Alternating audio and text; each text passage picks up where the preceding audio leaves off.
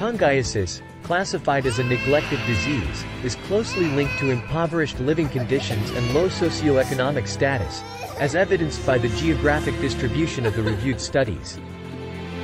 These studies primarily focus on regions in South America and Africa, where sanitation challenges and economic hardships prevail. Despite including a modest number of studies, comprehensive search strategy highlighted a stark neglect of Tungiasis compared to diseases like leishmaniasis and leprosy. The limited research availability reflects the disease's underreporting and the inadequacy of investments directed toward its control. The association between T. penetrans proliferation, the causative agent, and unsanitary environments in tropical climates stands out as a significant risk factor for the disease. The neglect of environmental control in clinical trials poses a challenge. Several trials, despite recognizing this crucial aspect, struggled to isolate participants from the infection source, impacting the evaluation of treatment efficacy.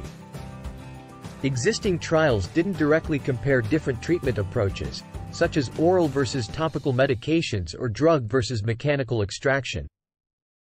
Oral drugs like neritisol and ivermectin presented limitations, including gastrointestinal effects and reported inefficacy, respectively. However, the ease of administration of oral antiparasitic drugs in addition to environmental control could prove advantageous, especially in remote communities, although data confirming this combined intervention's success remain lacking. Topical drugs emerged as the most successful treatments in systematic review, showcasing an occlusive effect on parasites. While these drugs demonstrated positive outcomes, determining whether these results stem from the active ingredients or the occlusive properties of the treatments remained challenging.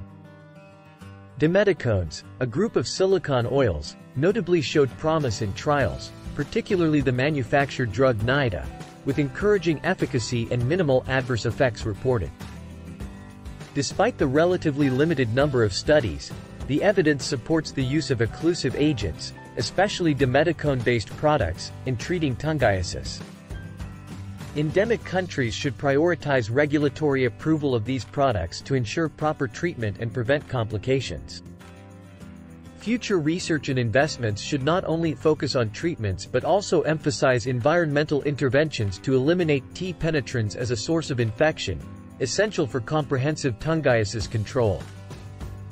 Please remember to subscribe to our channel, click the like button, and activate the notification bell if you wish to see more content like this. Thanks for watching.